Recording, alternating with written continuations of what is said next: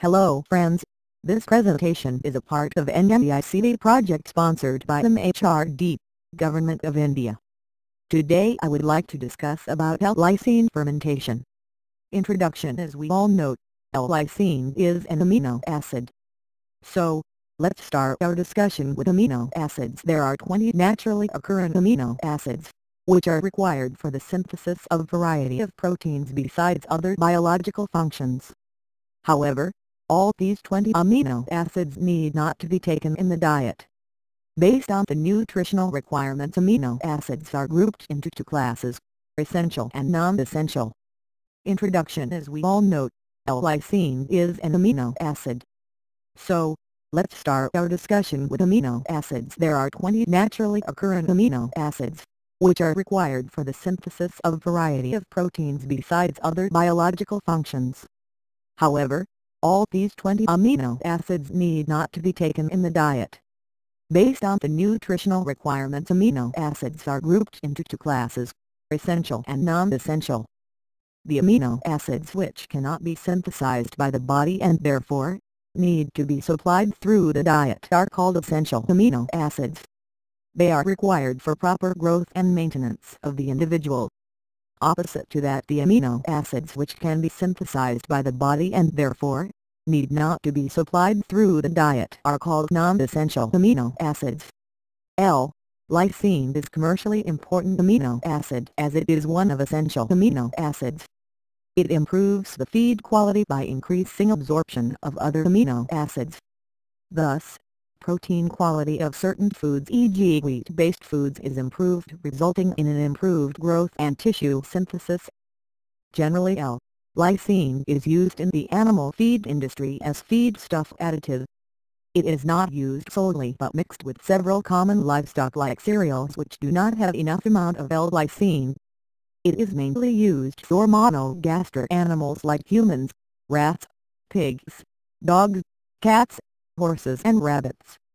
There are various chemical and biochemical methods available for L-lysine production. One can choose the method, whichever is more economic.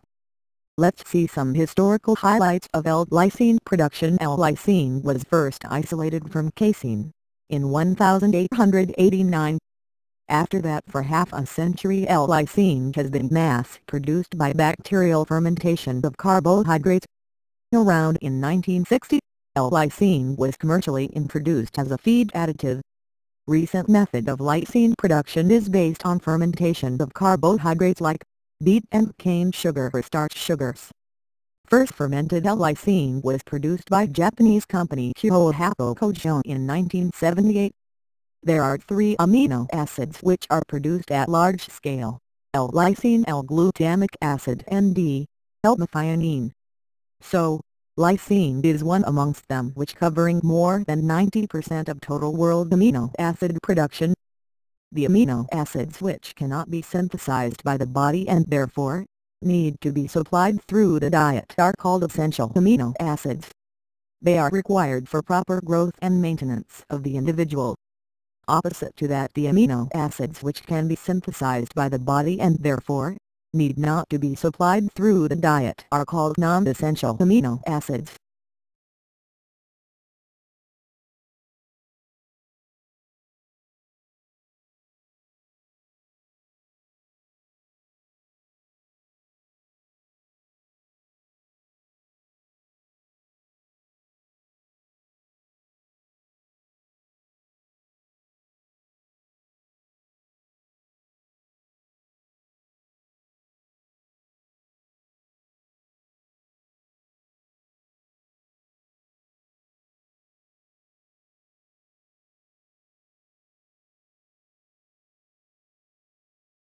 Fermentation medium. Apart from physical parameters like pH, agitation and aeration rate and temperature, media composition is very important factor. The seed culture to be prepared is inoculated in media having simple sources like glucose, 20 gram peptone, 10 gram meat extract, 5 gram sodium chloride, 2.5 gram in 1 liter of tap water.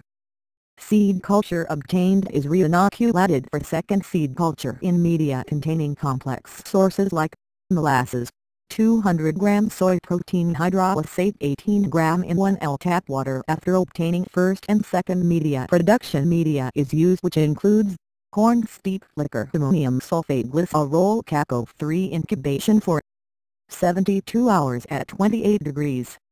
Raw materials. Various sources of carbohydrates can be used as raw material, but now selection of raw material is based on geographic location. For example, sugar from beet and cane is used as raw material in regions with intensive sugar manufacturing. As we know, cultivation of starchy crops such as cane and beet is economic as well as feasible.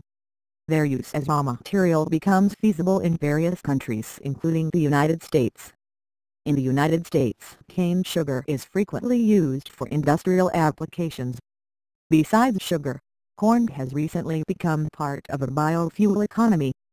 A new trend in this field is the use of cassava, which is the main crop of tropical areas. Because of this, lysine production is progressively migrating to tropical or subtropical areas where cheap sources of carbohydrates are available. Effect of oxygen. As L-lysine fermentation is an aerobic fermentation process, it demands large amounts of oxygen. Their necessity is satisfied by the air saturation in bioreactor. To maintain aerobic conditions, oxygen-containing gaseous mixtures, e.g. atmospheric air or pure oxygen, is aseptically added to the culture. Effect of pH and temperature. As like culture requirement, pH and temperature plays an important role in L-lysine fermentation. The pH is an essential parameter which strongly influences microbial fermentations. L-lysine fermentation requires a pH ranging from 5 to 9.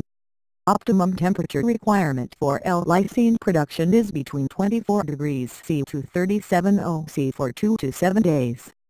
Banded foams are generally added to control foaming occurring during fermentation. Banded foams which are used in L-lysine fermentation include fatty acid polyglycol esters for silicone and polypropylene. L-lysine fermentation technology. Various fermentations are used for commercial production of amino acid like 1. Batch fermentation. Batch fermentation is a closed culture system in which an initial amount of nutrients remain limited. So, nutrients soon become limited and growth of organisms ceased as they entered in the stationary phase. Amino acid synthesis generally starts in the early log phase and continues throughout stationary phase. 2. Federal batch fermentation. Batch fermentation which continuously or intermittently fed with medium without removal of broth is termed as federal batch fermentation. 3. The continuous fermentation or chemostat. Continuous fermentation is an open system in which sterile nutrients are continuously added to the fermenter as well as produced product with microorganisms is simultaneously removed from the bioreactor. Last but most important task is downstream processing of L-lysine.